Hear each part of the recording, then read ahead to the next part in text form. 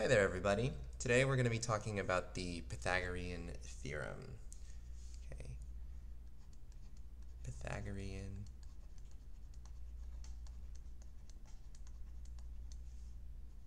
Theorem. Oh. Okay. And you've probably seen this before. The Pythagorean theorem is about triangles, but not just any triangles. It's about right triangles, triangles with a right angle in them. Okay, so here's a right triangle, okay, and it's got sides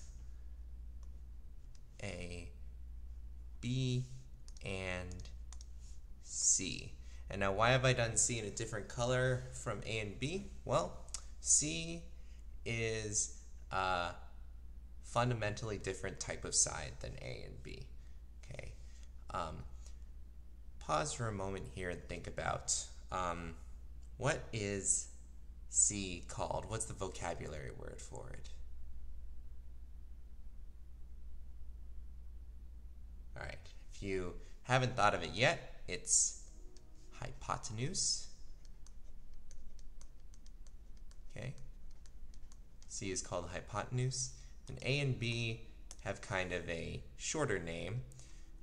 You actually have two of these. Okay, so pause for a moment to think about what the word might be.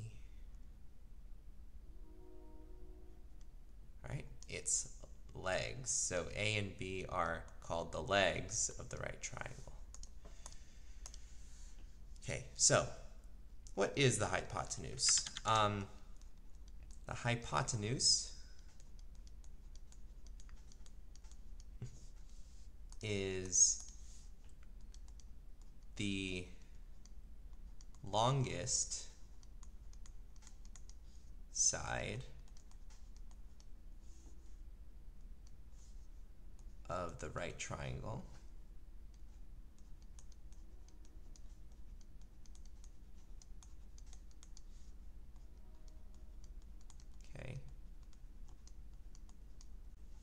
And one thing that has to be true is that the hypotenuse always has to sit opposite the right angle, the 90-degree angle.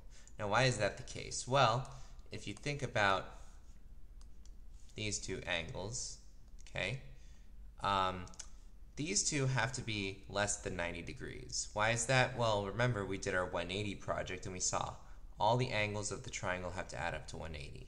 So if this guy is already 90 degrees, then these two, well, they both got to be bigger than 0 because otherwise you don't have a triangle. So each of these has to be less than 90 degrees. And so because the hypotenuse is opposite the largest angle, well, it's got to be the largest side, the longest side. Okay.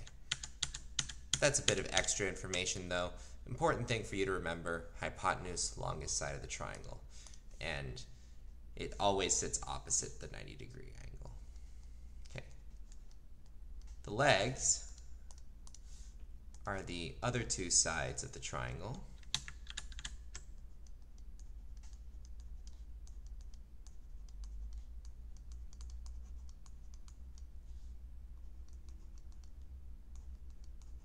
Of the right triangle.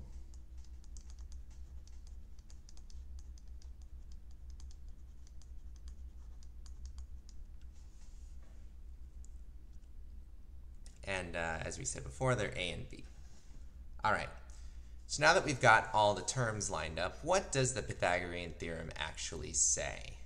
Okay, well, the Pythagorean theorem says that in a right triangle, let me write that a little more clearly, in a right triangle,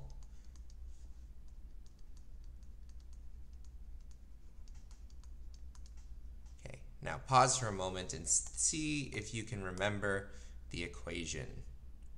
Okay.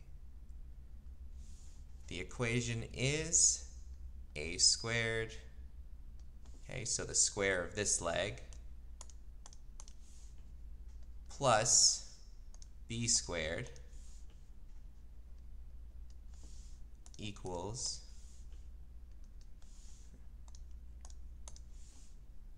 c squared. Okay. Where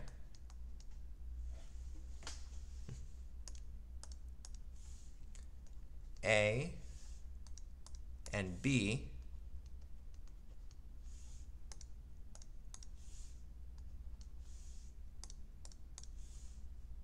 are the lengths of the legs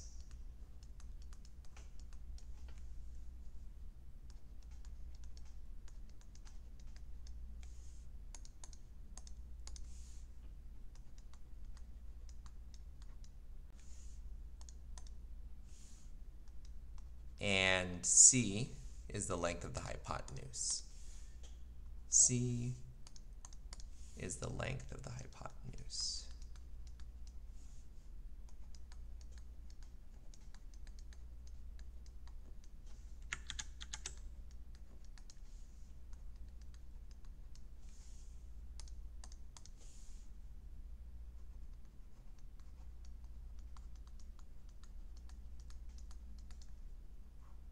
Okay, so let's just take a step back and try to understand what we've just figured out. So we take the length of A, square it, add it to the length of B, square it.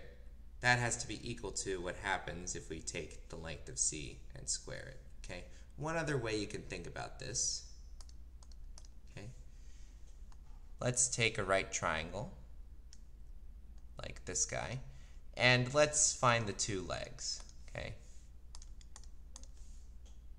So we've got A over here and B over here. Those are the two legs. And now what we're going to do, we're just going to draw a square on side A. Okay. So this is a square. Okay. It's got all right angles.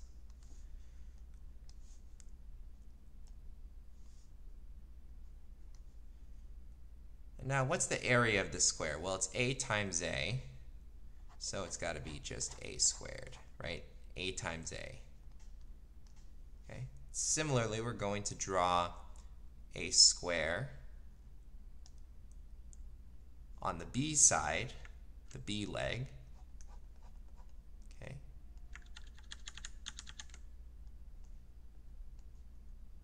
Now, what's the area of that going to be? Well, it's a square, so both the length and the width are B.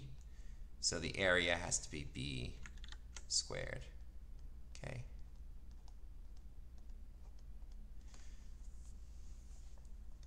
And now finally, we have the hypotenuse C. We're going to draw a square on that.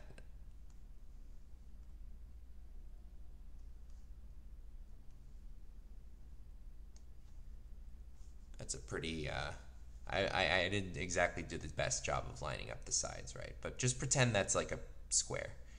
Okay, so, and just like before, the area of this rectangle is going to be the side length. The area of this square, I should say, is going to be the side length squared, so C squared.